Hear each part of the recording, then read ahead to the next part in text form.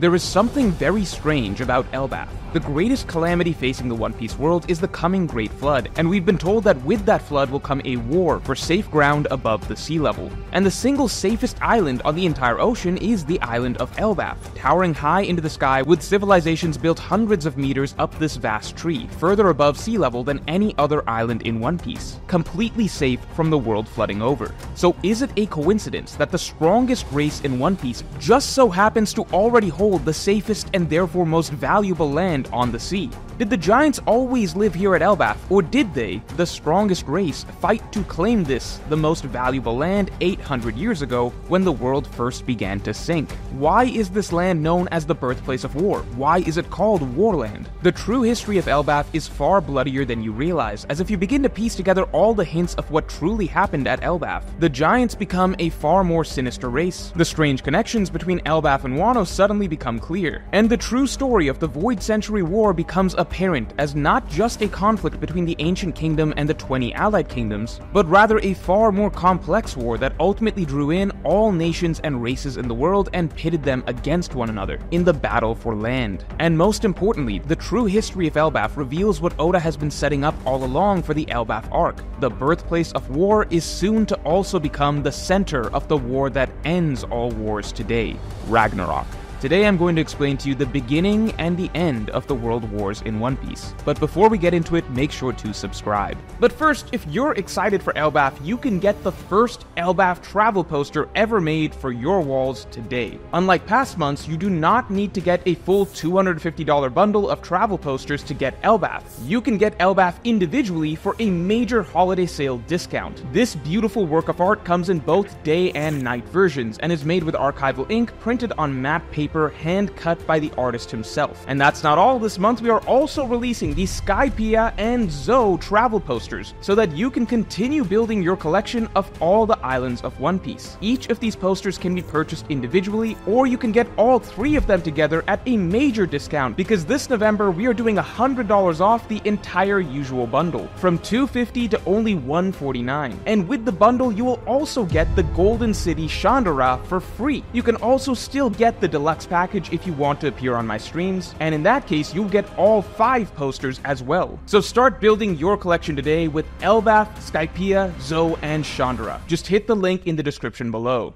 So that aside, Loki claims that Elbaf is said to be the birthplace of war, and is known as a war land, and on the surface it seems like he may simply be referencing the giants' culture of heavy emphasis on war and combat, and not actually claiming that this is the literal birthplace of war. However, it is strange that Elbaf is known to be a land defined by war when really it's nothing like actual warlands that we've seen, such as the Vodka Kingdom. The giants live in a secluded, isolated, private island, and outside of some handfuls of giants occasionally venturing out to engage in pirating activities every few centuries, it's not as though the nation of Elbaf itself is at war with other nations often. Yet the culture of war is ingrained so heavily in the giants of Elbaf, and they still refer to it as a warland and the birthplace of war. Could it be that this heavy reverence for war actually stems from the origins of Elbaf, as it was a nation originally born out of a long war? Essentially, it's not known as a warland because the giants have always worshipped war, but rather perhaps the giants worship war and consider Elbaf to be warland because the giants originally earned this island through war. Because Elbaf actually seems perfectly set up to have been the literal birthplace of the First World War in One Piece, during the Void Century.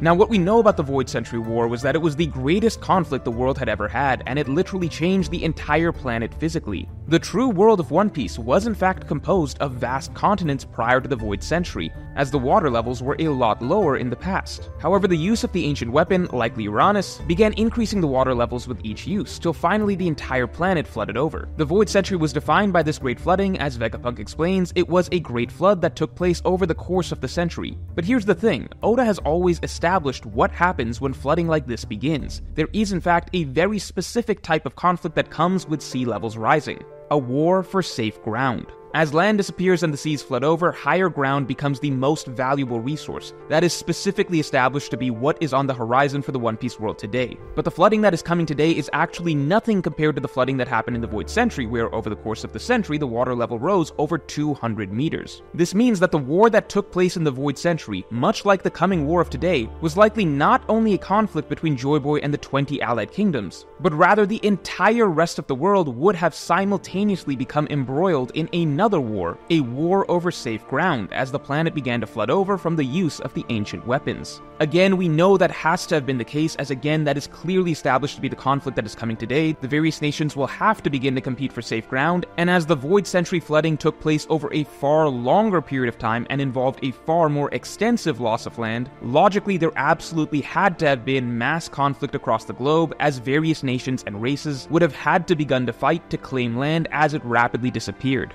As the sea begins to rise and people lose land, everyone simply has to fight to claim land that is higher and higher up, with the most valuable land being land that is furthest above sea level.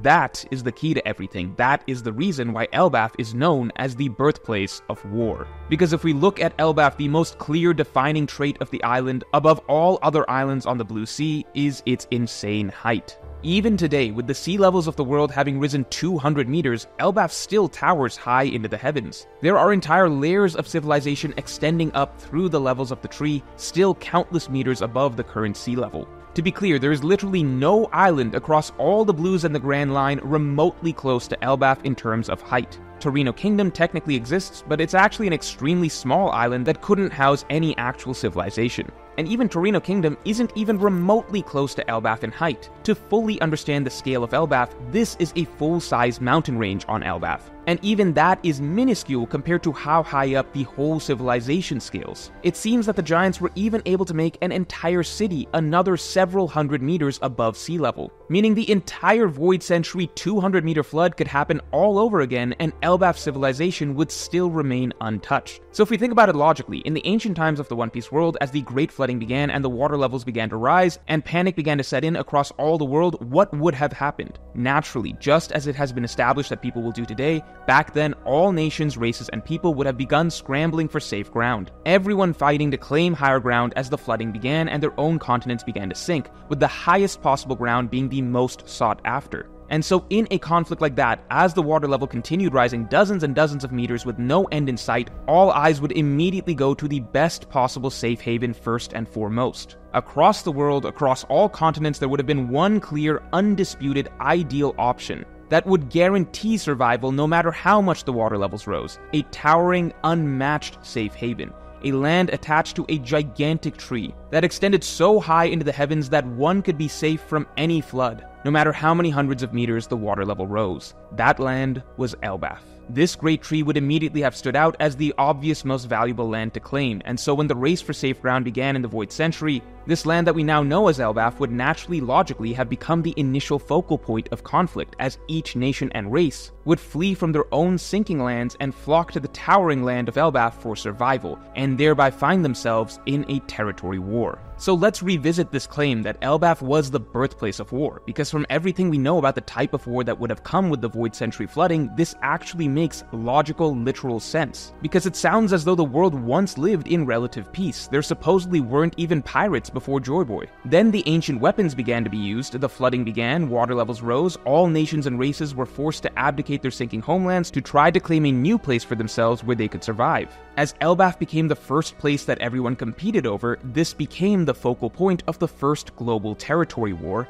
and so it became known as the birthplace of war. In a once peaceful world, this tree and its land turned into an absolute bloodbath, with countless nations and races fighting each other to survive. And that fits perfectly when you consider that we were told of a tree exactly like this a long time ago, the Adam Tree. We were told of this legendary Adam Tree being a great tree that exists on an island known for a never-ending war. That's right, the Adam Tree is a great tree that is famous for having survived no matter how much war waged around it. Could that not be this very tree, the Tree of Elbaf, Warland, the birthplace of war?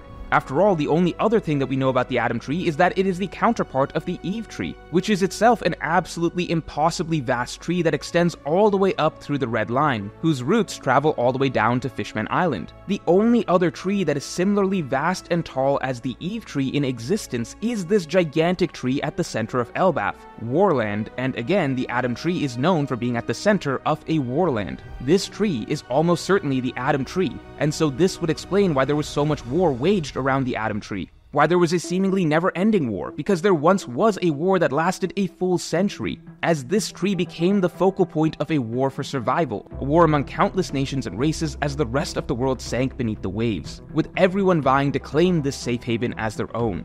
The Adam Tree became known as the Tree of an Island of Never-Ending War, and Elbaf became known as Warland. And it all comes together when you realize that the proof of all of this is precisely in who ultimately lives in Elbaf today. The Giants, the mightiest race, the strongest nation in existence. Because ultimately in this war around the Adam Tree in the Void Century, with all the nations and races battling over this coveted land that everyone so desperately desired, the group who finally came away with it in their possession would naturally have been the strongest group, the ones who came out on top. And the Giants are the strongest. The simple fact that the clear most valuable land on the planet also just so happens to be held by the strongest and mightiest race is the most damning evidence for the land having been won through force, through war. This would also explain why the Giants today worship war so much. They survived a mass extinction precisely because of winning a seemingly never-ending war. They owe everything they have to war. They look to their war god as benevolent and just. They believe that he gives victory to those that are deserving, precisely because it is through war that they were able to claim their home, their land, and the continuation of their race. After such a hard-fought survival, of course war would become an important, revered part of the Giants' culture for centuries onwards, even if they stopped actually waging war with other nations,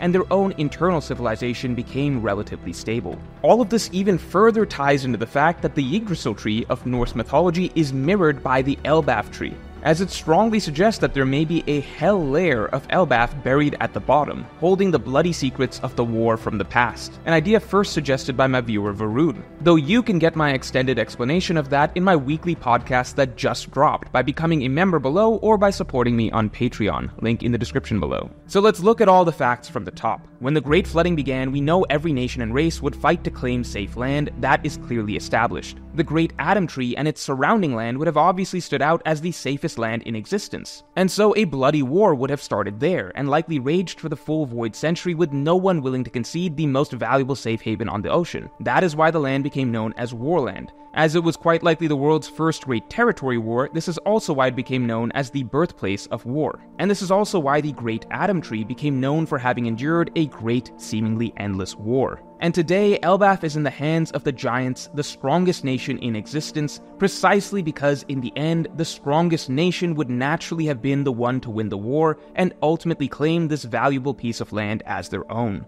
And finally, this is why today we see that this race of giants, the victors of the war, place war on a pedestal, as according to them, divine judgment determines that the righteous will win war. And the bloody truth of the Void Century land wars over safe ground becomes even more apparent when you begin to expand this thinking a bit further to what we know of the entire world of One Piece today. In a world that is in danger of sinking beneath the waves, the safest and most valuable land doesn't just coincidentally happen to end up in the hands of the strongest. It is in the hands of the strongest precisely because it is the safest and most valuable. That is why there is in fact an exact correlation between the strength of a faction and the land that they have claimed. Because if we're being very technical, Elbaf isn't technically the strongest faction and the Adam Tree isn't technically the safest haven. The Celestial Dragons are the true strongest faction, and that's why they have the Red Line, as it's the true safest haven. Even the Eve Tree, the Adam Tree's only counterpart, is part of the Red Line and in possession of the Celestial Dragons. So the absolute most powerful faction, the 20 Allied Kingdoms, aka the Celestial Dragons, they claim the Red Line from the start, and along with it, of course, the Eve Tree.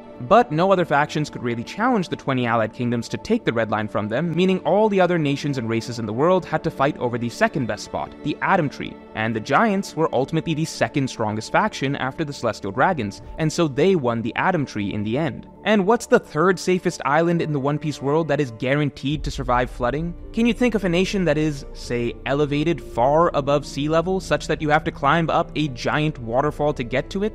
That's right, Wano is the next safest haven on the ocean after the Atom Tree. And would you look at that, the Wano Samurai are the next strongest nation in the world after the Elbaf giants. Elbaf and Wano are in fact the only two nations in the world today so powerful that the world government has to leave them alone. Power correlates to possession. In a war for safe ground 800 years ago, everything that would have followed is simple, logical, brutal hierarchy of power. The 20 allied kingdoms are the strongest, and they claim first place, the most valuable ground, highest above sea level, the Red Line. The Elbaf giants are the next strongest group, they won the next best spot, the Atom Tree, and created the nation of Elbaf.